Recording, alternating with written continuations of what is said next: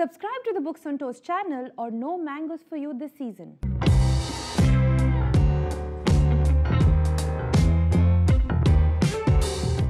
We are doing a new book review today, and the book that we are reviewing today is called Spring by Ali Smith. Scottish author Ali Smith is revising her seasons. She's attributing feelings and stories to all the 4 seasons and releasing a book at a time. The first one to come out was Autumn. That was also shortlisted for the Man Booker Prize in 2017. The second book that came out was called Winter, which came out in the winter of 2018. Now we're in spring, and hence the book that's out this year is called Spring, and I'm hoping summer will come in summer 2020. So what is spring really about? Okay, let's get down to the book. It's deceivingly simple. The story revolves around this TV and film director called Richard Lees, whose best friend has just succumbed to cancer, called Paddy, and she's his longtime collaborator. He's mourning her loss and takes a trip to Scotland to relive some of the old memories of their times together.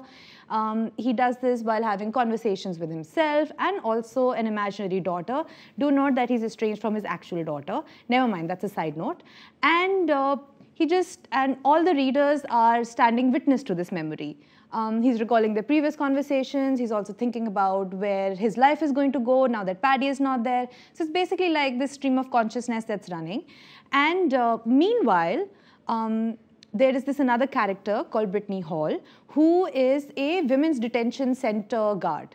And she's just your very, very cynical, very bitter, just a compulsive eye roller Brit, and she lives with her mom, and she's just very unhappy and cynical in life.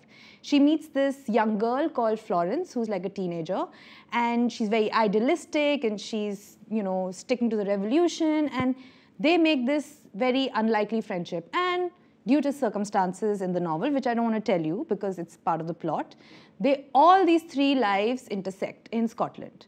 The Seasonal Quartet of books that Ali Smith is publishing is basically reactive fiction to Brexit.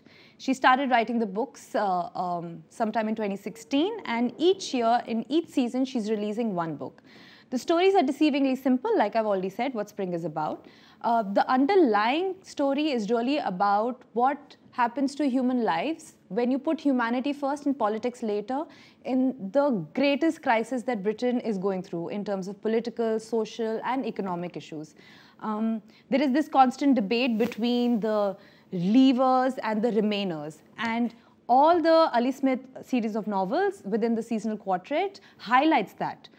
She's really trying through characters, plots, and also circumstances, because all the characters keep moving between Britain, Ireland, and Scotland. She's really trying that through all these compelling stories. There's always migrant representation, there is representation of people in color, even though the protagonists are always mainly Brit and white.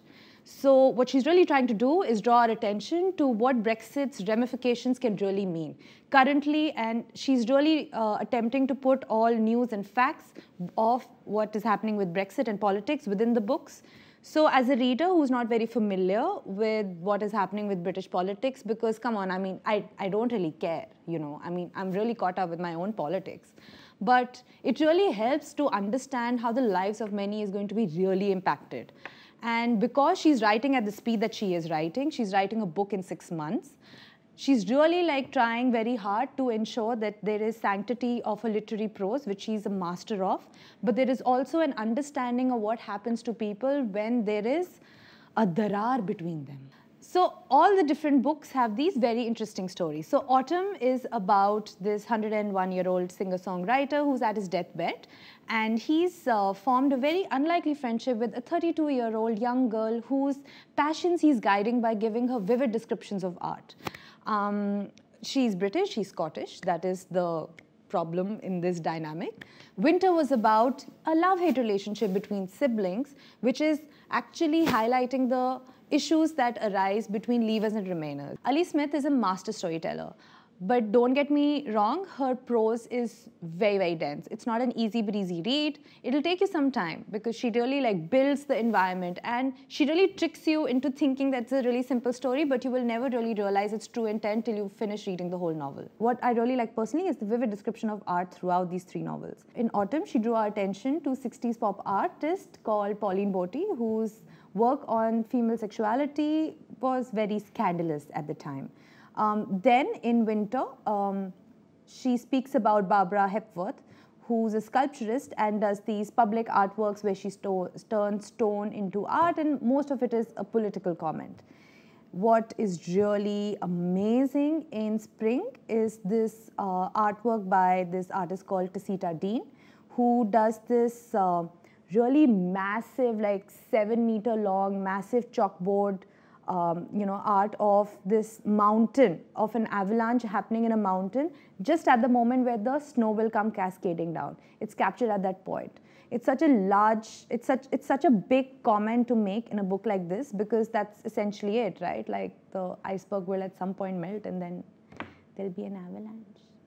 What you are doing as a reader is making your own interpretations of how this art is pivotal to the storyline and also at some level pivotal to Brexit, but those connections you make yourself. I mean, it could be anything, honestly. What I don't like about the book, as somebody who's living in India, I don't really understand Brexit to its nitty-gritties and how it's going to really impact everything. And there are a lot of these political references and street references that I don't really understand. So I had to Google a lot of it to really understand what she's talking about. But having said that, that teaches you a thing or two about British stuff. You know. Wanky. I just made up a word. Could be anything. Google it. Don't. Okay. Read this book if you like other reactive fiction work previously done very brilliantly by many, many popular authors, like Salman Rushdie's Midnight Children, which was really about partition. And of course, there is Kamila Shamsie's Home Fire, which was about ISIS. But anyway, this is a unique reading experience. It also really inspires you, because when authors challenge themselves to produce something that is current and topical while keeping the story and literary devices intact, it really is a masterpiece. Rating, I give this book my 3.5 Sharin heads. Okay, thank you for watching, guys. If you've read any of the books in the series, please tell us what you thought about them. Tell us what you thought about spring, winter and autumn, and what you think summer should be like. Summer is generally very harsh in India, but I don't know. Maybe it's nice. Okay, please subscribe to the Books on Toast channel. Leave your comments in the comment section below and tell us what you would like to review next.